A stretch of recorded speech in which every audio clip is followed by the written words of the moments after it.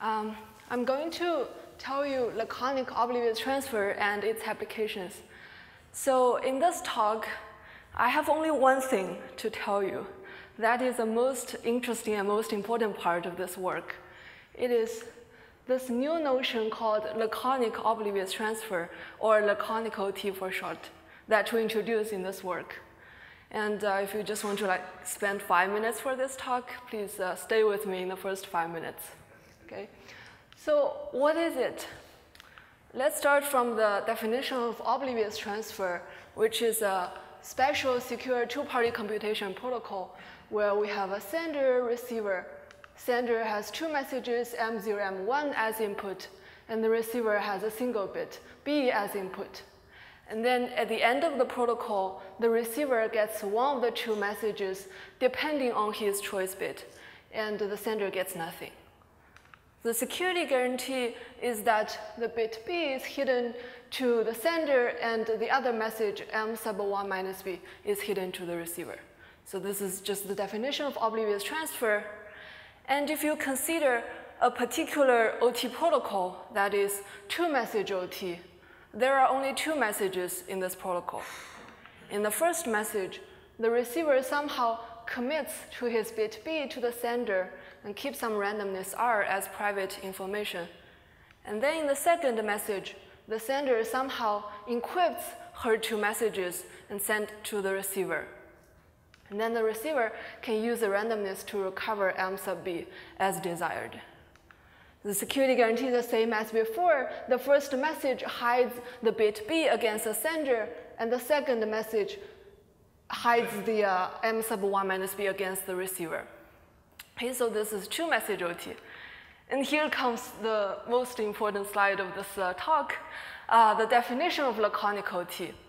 It is almost the same as before, except now the receiver, instead of just having one bit as input, he has a huge database of size M. And then again, in the first message, he somehow commits to this huge database to the sender and keeps some randomness R as private information. And then the sender, again, she has two messages, M0, M1, but in addition, she can pick a location L of the database. And again, she somehow encrypts her two messages according to this location L. And then the receiver can use the database along with the randomness to recover one of the two messages depending on this bit here. So denoted as M sub D of L. So D of L is the L's bit of the database. And if this bit is 0, the receiver gets M0. If this bit is 1, he gets M1. Okay. The security definition is the same as before. The first message hides the database against the sender, and the second message can only be decrypted to M0 if this bit here is 0. Can only be decrypted to M1 if this bit is 1. So if you use the existing techniques of two-message OT, you can do something like this, but the first message would be huge. It would grow with the size of the database. But Laconic OT has the additional requirement of efficiency, namely these two messages here and the computation here are succinct. By succinct, I mean the communication complexity here and the computational complexity here are independent of the size of the database. It only depends on the security parameter. Okay, so that's why we call it Laconic OT. And moreover, it can be done multiple times. Namely, the sender can later come up with a pair of messages and a new location and do it again, and so on, any arbitrary polynomial number of times. Okay? So this is a definition of Laconic OT, and our main result is that we can construct such a primitive from the decisional Diffie-Hellman assumption. Here, I want to stress that we don't even know how to construct a Laconic OT from fully homomorphic encryption FHE. Because usually you would think FHE is like a very natural and powerful tool to reduce the communication complexity. But here it turns out it doesn't help in this case. We don't know how to construct Laconic OT even with FHE. The only natural way to construct it is via very strong assumptions like obfuscation or witness encryption. Okay? So this is our result. 5 minutes up, you're good to go. But then you might be asked, why? Like, why should I care about this primitive? Why should I try to understand or remember this definition? Why is it interesting at all? Right? So one of the reasons is that it turns out to be very useful, very powerful. Here are a bunch of applications that we found using Laconic OT in different scenarios of secure computation, and we believe there are more. We believe it is a very, very, very powerful tool to reduce the communication complexity and computational complexity in different scenarios. I want to mention the last point is not a direct application of Laconic OT, but our ideas and techniques have been very useful to construct this identity-based encryption from the Diffie-Hellman assumption, which you have already seen yesterday. So I won't go over all the applications. I will just talk about the first one. But before that, I want to emphasize some of the keywords here to see what is in common among these applications. In what kind of scenarios could Laconic OT be helpful? As you can see, large inputs, RAM, gobble RAM, something like this. So it is also somewhat obvious from the definition of Laconic OT that it could be helpful when there is a large database, when you're doing large-scale secure computation. So it could be helpful to reduce the communication complexity or the computational complexity in different scenarios. I will elaborate more on this later. So in the rest of the talk, I will first talk about the first application to give you a better sense how to use Laconic OT, and then I will tell you how to construct it from DDH. Okay, so let's start from the first application, non-interactive secure computation on large inputs in the circuit model. What does it mean, right? Let's start with the definition of secure two-party computation. So we have two parties. They want to jointly compute some function f on their private inputs x and y. Both parties want to learn the output f of x, y without revealing any more information about their private inputs. So this is the definition of a two-party secure computation. And we are particularly interested in the setting where one of the parties, let's say me, has a huge database. And the function that we are computing is a Boolean circuit. So this is a secure computation on large inputs in the circuit model. And then this notion of non-interactive secure computation, or NISC for short, is a notion introduced by Ishai et al. In 2011. So in the setting of NISC on large inputs, there is one party, let's say me, who has a huge database. Let's say I have put all my data of my entire life in this database, okay? And then I somehow compute a succinct commitment of my huge database. And then I publish to the world. I put it on my homepage, publish to the world. And then whoever wants to do the previous secure computation with me can do it in a non-interactively. In particular, let's say there is a party Alice who has input X. She wants to do the previous secure computation with me. She can just send me a single message. And then I can use my database and the randomness R to recover the output C of X comma D. And I can do it with any person in the world. For example, there is another Alice with a different X. She can also do it with me in a non-interactively. And so on. So the key aspect in this application is that we can make the first message that I publish to the world to be succinct. Otherwise, I wouldn't be able to put it on my homepage, right? So this succinctness is a very key point in this application. So if you look at this picture, especially, it looks very similar to the definition of Laconic OT. If you didn't see it, you can try it this way. And then it is exactly what Laconic OT is doing. And we should be able to use Laconic OT here. So we will do it from Laconic OT, and plus we will use a primitive called Yau-Scarborough circuit. Now I want to stress here a little bit that we don't even know how to do this via the strong primitive fully homomorphic encryption FHE. Okay? even though it is a very straightforward application of Laconic OT. So let's see how it works. First, I want to briefly describe Yau's garbler circuit, where you have a garbler and an evaluator, and a circuit C. First, the garbler will garble this circuit into a garbled circuit. And along with every wire, there are two bit strings, random bit strings. We call them labels. So one label corresponding to this wire being 0, one label corresponding to this wire being 1. We call them 0 label and 1 label. And these labels are hidden to the evaluator. But if the evaluator wants to evaluate this garbled circuit, he will need 1 label per input wire. And then he can evaluate the garbled gates one by one and eventually figure out the output of this evaluation.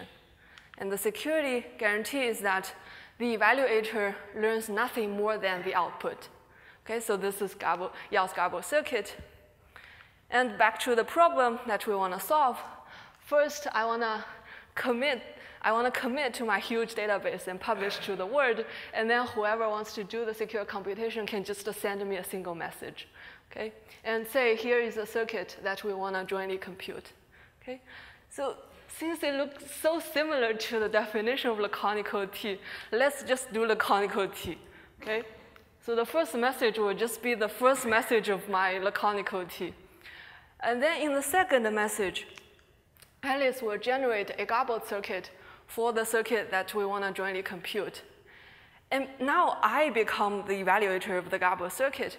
I will need 1 label per input wire. For the input wires from Alice, it is very simple. She can just send them directly to me, right? But for the input wires from me, how am I going to get these labels?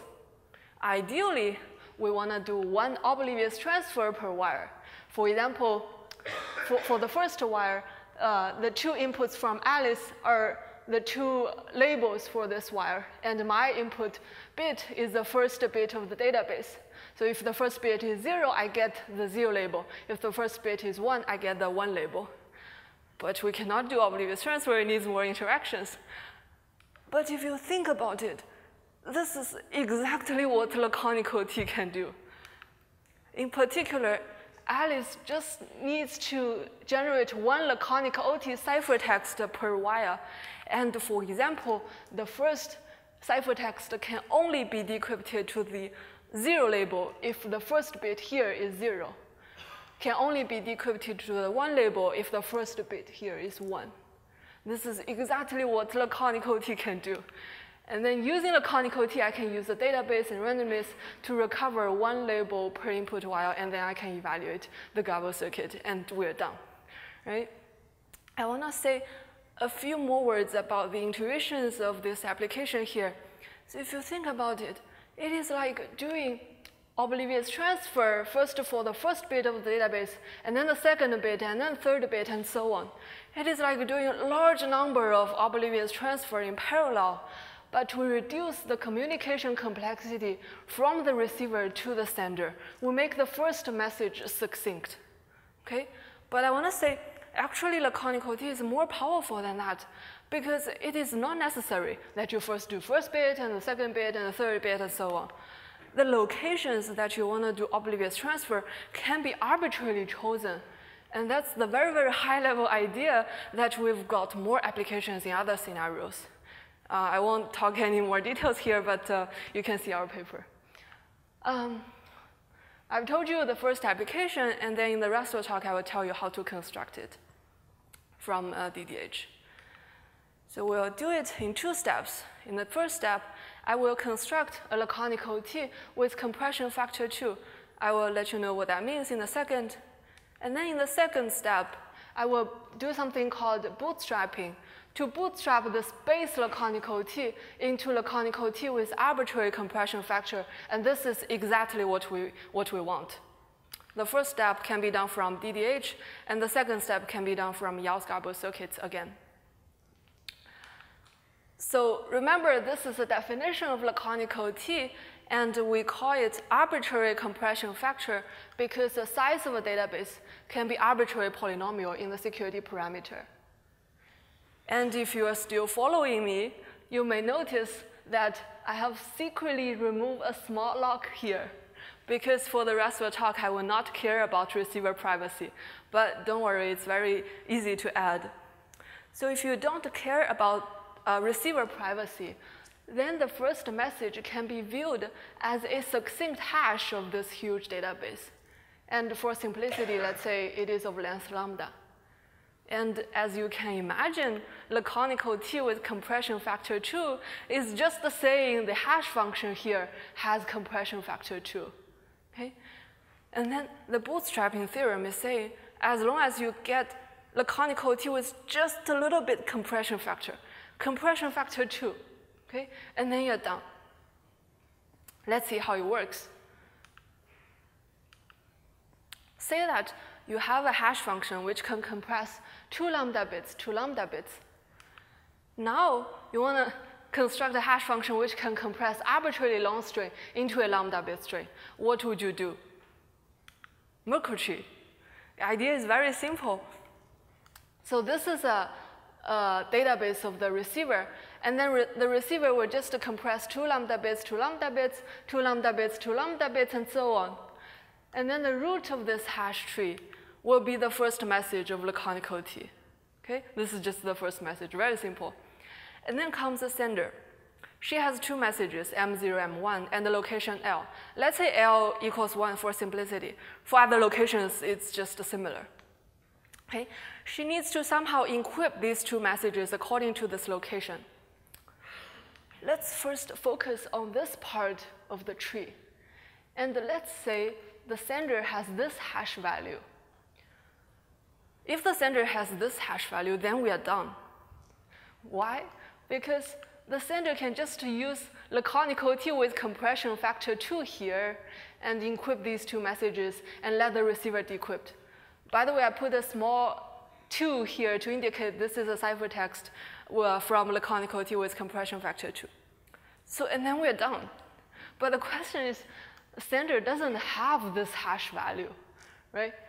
She cannot ask the receiver to send it back because it needs more interaction. And, or she can ask the receiver to send the whole tree back, but it's just too large. So what is she going to do? Our idea is that we will use gobble circuits to somehow traverse the tree from the root all the way to the leaf. In particular, the sender will generate 1 gobble circuit per level of the tree. And along with a bunch of laconical T ciphertext with compression factor 2. And this whole thing will be our new ciphertext and sent to the receiver. So it is still succinct because it only grows with the size of with the depth of the tree. And then the receiver will, at a very, very high level, he will use this tree and the gobble circuits to somehow traverse from the root all the way to the leaf. And then the last gobble circuit will output the message as required. Let's take a closer look how it works. So I will name these strings as S0, S1, S2, S3. I haven't told you what C1 is doing, but C1 will take S1 as input. And as you can imagine, the receiver is the evaluator of this gobble circuit. He will need 1 label per input wire, corresponding to S1, right? So how is he going to get these labels? The same idea as before, via laconical T. In particular, this ciphertext can only be decrypted to the 0 label here if the first bit is 0, can only be decrypted to the 1 label here if the first bit is 1. So using laconical T with compression factor 2 here, the receiver can use S1 to decrypt these ciphertexts and get 1 label per while. So he can evaluate C1. I still haven't told you what C1 is doing, but let's look at C2. C2 will take S2 as input. And again, the receiver wants to evaluate C2. He will need 1 label per input while. And we want to use the same idea as before, using laconical T ciphertexts. For example, the first one can only be decrypted to the 0 label if this bit is 0, can only be decrypted to the 1 label if that bit is 1. But the question is, who is going to generate these ciphertexts? Because in order to generate them, you will need this hash value here. But Alice doesn't know that hash value. She only knows the root. But although the sender doesn't know this hash value, C1 knows. C1 takes it as part of the input. So we will just let C1 compute these ciphertexts and output these ciphertexts. And this is exactly what C1 is doing. So in the bigger picture, the receiver will first use S1 to decrypt these ciphertexts, get one label per input wire of C1, and then evaluating C1 will give you the ciphertexts for the next level. And then you can use S2 to decrypt these ciphertexts and get one label per wire for C2, and so on. And then all the way to the leaf, the last gabble circuit will output M sub D of 1 as required. And we're done with bootstrapping. So all we are left with is the space laconical T with compression factor 2, how to construct it from the decisional Diffie-Hellman assumption. So our construction is based on this primitive called somewhere statistically binding hash functions. And actually, there is an alternative approach to construct this primitive using the ideas and techniques from the work by Applebaum et al. I won't be able to talk more details of this construction, but please do see our paper for the construction. With that, I will conclude. So this is the most important slide of this talk. We introduced this new notion called the Laconic Oblivious transfer. And the very crucial point is that we can make the communication complexity and computational complexity here to be independent of the size of database, only depends on security parameter. And the open question, the main result is that we can construct it from the decisional Diffie-Hellman assumption. And the open question is, so far, all that we have done is secure against semi-honest adversaries. We can make it maliciously secure at the cost of more interactions or stronger assumptions. So open question is, can you make it maliciously secure, but with the same efficiency and under the same or weaker assumptions? And it turns out to be a very powerful tool in all the scenarios. And the open question is, can you find more applications? We have some potential applications listed in our paper if you are interested. So that's it. Thank you.